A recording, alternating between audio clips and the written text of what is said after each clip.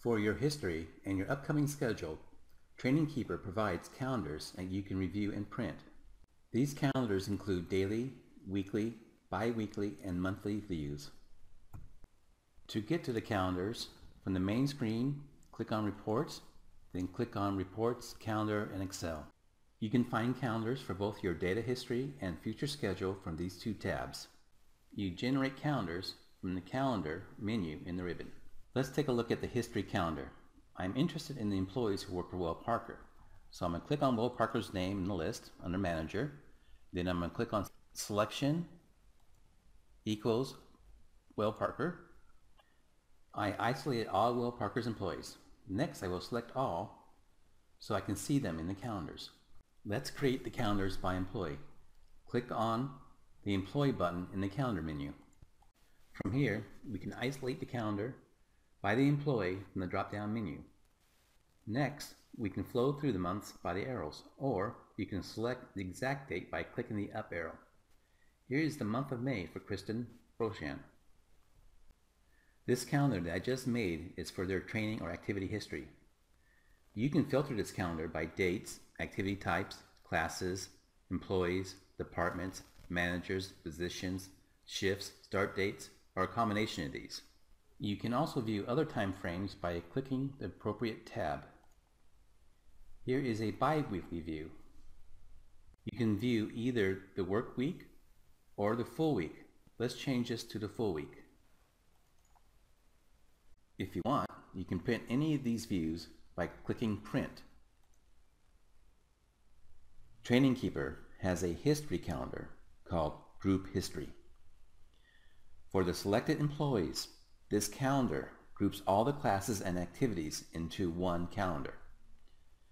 To generate this, just click Group History.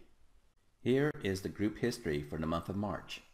On any given day, you can scroll through the training provided on that day. Taking a look at the printed version, you can see the calendar space adjusts to the amount of classes. In summary, the group history calendar shows all the training provided for the selected employees. TrainingKeeper has another interesting calendar that you may find useful. You can select a class or activity and see who and when received the training. Here you select Activity/Class Calendar. Once the calendar comes up, you select the activity from the list. In this case, Document Control Training. You can see one person received training on April 19th and multiple people received training on April 27th for Document Control. Another calendar you can create is by instructor. Here you see a list of instructors for the selected students. To generate this calendar, click on Instructor Issue By. In this example, you see the classes and meetings led by Chris Parking during the month of March 2018. The schedule calendars work in the same way, but instead of examining history, you see the upcoming scheduled training. To start, select the Schedule tab. The calendar title, All Open Activities, combines all open classes into one calendar. Here are the upcoming scheduled courses for June of 2018. Here is the day view for June 18th of these courses. Clicking Print reveals the print view. Here is the week view of the courses starting on June 4th. And here is the print view of that week. Back to the schedule calendars, Open by Activity class shows the students who need this activity. For example, there are 3 people who need badges by June 12th.